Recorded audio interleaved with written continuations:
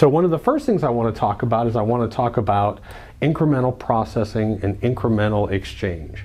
Now this is not a known term. This is actually a term that we came up with and we coined because we saw it consistently within sluices. Some people call it, some people have referred to it in the past, but I don't think they've explained it or actually put it in such a terminology that you could understand it.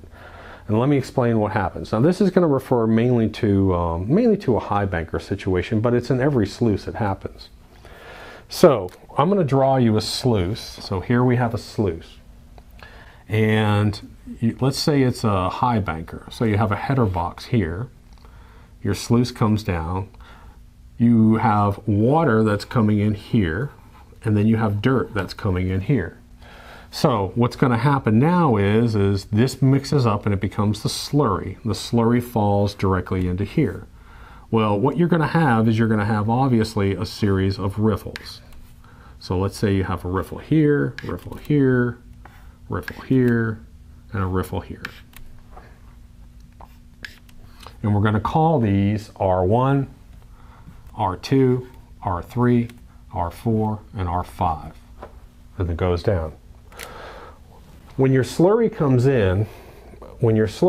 into your header box here, everything mixes up and it's a very heavy concentration of actual sediment that's inside of this. So this is your sediment, and also it's known as a sediment rate or feed rate, how fast you're feeding that. So you have material and water coming down slurry and everything is dropping here. Well, all of a sudden it starts to move forward.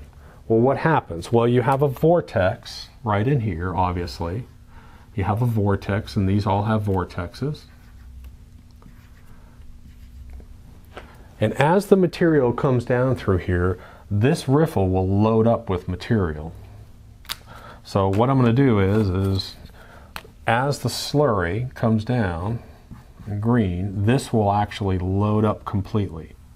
You'll actually see this load up. Now it's going to load up with a couple different things, but it's going to load up with light materials, it's going to load up with heavy materials. At this point, they really aren't separated that well. So you're going to have everything in here. Your riffle is going to look really full, and when you first drop it down, it's going to look really light colored because you have a lot of light sand and quartz. But because you have water flowing over this, you have an energy, you have an exchange pattern going on. What happens?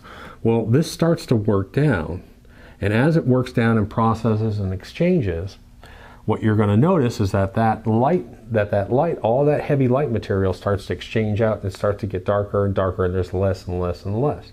And that's your processing or exchange pattern that's going on.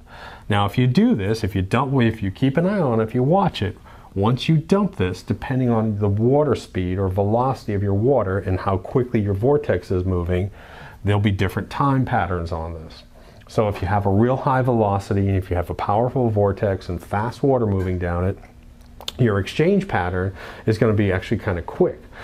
And it may be, let's say, 1 to 3 seconds, somewhere there. If you have a slower one, it may even take somewhere between 2 and 5 seconds to really work down that first riffle because it's heavy loaded up. So you drop it down in, you sit there and watch it, and it'll exchange and exchange and exchange, and pretty soon, all of a sudden, it'll get down to a normal point where you're sitting there with maybe you're just holding heavies behind that riffle. So let's say 1 1000, 2 1000, 3 1000, 3 seconds, and that's a pretty fast exchange. So let's say 3 seconds. If there's 3 seconds, well, when you dump your material in here, your slurry is coming down and your slurry is traveling really fast. So it's traveling down about that speed. So your water's coming down, your slurry is coming down. Well, 1 1000, 2 1000, 3 1000. Think about that. So 1 1000, 2 1000, 3 1000. If this riffle is filled up, what happens? Well, everything, including the gold, the heavies, and lights, are going to come down and pass this riffle once it fills up, and they're going to go down to the next one. And now this one is going to start to fill up. So that's your incremental processing. So once this fills up, now everything else will go to the next one. Once this fills up, it'll go down to the next one. That will fill up. Go down to the next one, this will fill up, and you'll actually see that some of these down here will be still working when this one up here is maybe clearing out a little bit. So it incrementally loads and it incrementally exchanges. If all of these are full, let's say they're all full right now. If all of those are full and you still have sediment, you still have a slurry coming down, what happens? Well, what happens is everything, there's no space for it here, so it goes right out the end. Okay, so now these are full, you don't have the open exchange pattern in here, so now it can actually ride down, and that's where you're going to create some losses. So when you hear about sediment rates and feed rates and matching it up to your sluice, the exchange rate or the incremental processing, that's a very important step to understand. So how do we work on that? Well, number one is managing a constant sediment rate is a really good thing. So a slow sediment rate that allows for an exchange to happen. The other way to do this is lengthen your sluice. So you can have a longer sluice.